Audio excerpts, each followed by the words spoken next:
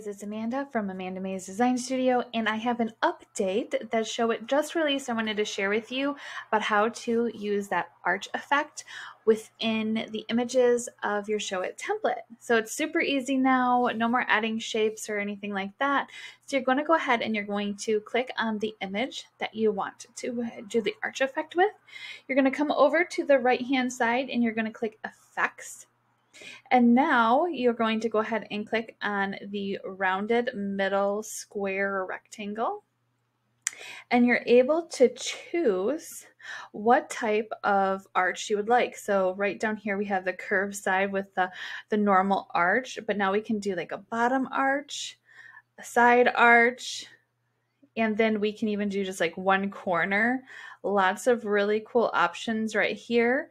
Feel free to jump in and take a look, but it makes everything so much easier now. So I wanted to share that update with you. And if you have any questions, let me know. Feel free to view the playlist listed Showit insiders for all of our Showit tutorials. And every time there's a new update, I am going to be making the video. So it's a great place to check back for new updates within Showit and to check for any of the help issues you might need with Showit. Talk soon, guys.